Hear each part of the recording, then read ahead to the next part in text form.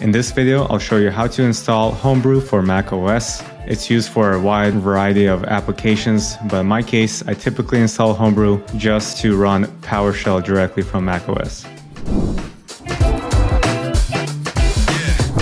Alright, so first step to install Homebrew, you need to open Terminal.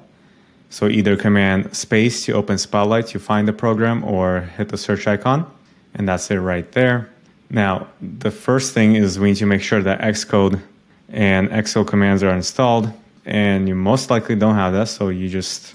Okay, so xcode-select space -- install, then just hit return. And then you should see this window pop up and it might be behind your terminal. So be sure to check that and click install. Read it, agree. Okay, 1 second. So this took so far, by the way, about 5 minutes. It said 20 minutes. Okay, so that's installed. And now back in terminal, we can actually verify that it was installed.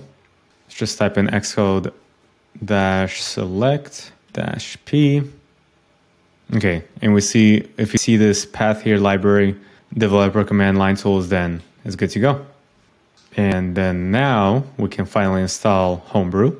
So just paste this command. I'll have all of these in the description, of course, and hit return. Okay, so it's waiting for the password to the computer. Just type it in and hit return. And just continue with the installation. And then it takes maybe like 30 seconds or less. It says installation successful. It gives you some info, other info. So next step. So these two are important.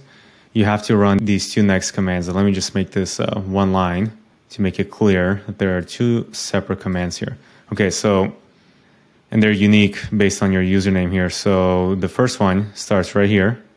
That's the first command. And then here's the second one. Okay, so we want to copy and paste these next two to move these certain files to this path folder, okay?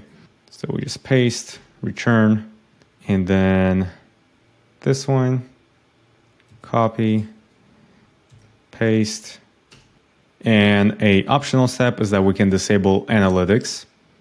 So just paste this code, Brew Analytics off, return, and the very last thing here, if you actually will need to update this in the future, you can just try brew updates, hit return, and it's going to check if there is an update.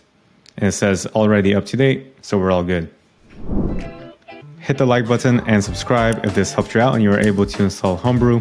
Please leave your comments in the comment section below. Thanks for watching. Take care.